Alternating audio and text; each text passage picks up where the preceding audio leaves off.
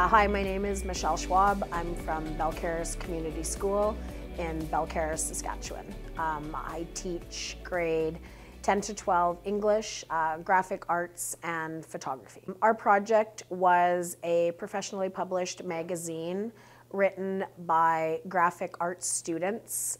It took a semester to complete. We interviewed Kêhtê-ayak knowledge carriers and elders in our community.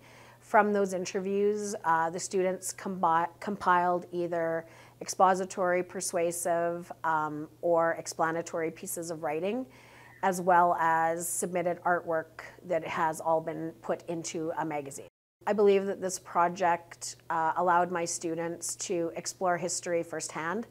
My students were able to hear stories from family members or people in their communities. They learned about the truth of our country, the atrocities of Canada, and from that they put together their thoughts and ideas. They are now the keepers of stories. They are the next generation of knowledge carriers. And from that, their responsibility is to educate the wider public. My approach to history has changed over the years in the sense that my students are gifted in having people in their community willing to share history with them firsthand. My students are able to access information that other students have to seek in textbooks, the internet, whereas my students hear it straight from people who have lived through the history.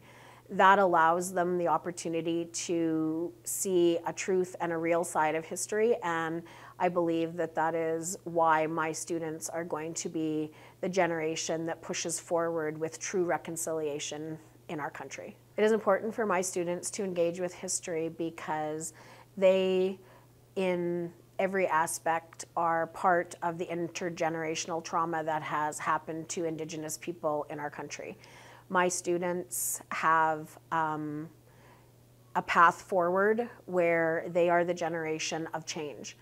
Engaging with history and being able to have the stories of their elders and grandparents, cookums, mushums, allows them to be the generation that not only can speak the truth from a first-hand account, but can be the generation that will work towards the change that we need in this country so that Indigenous people receive the rights that they are deserved.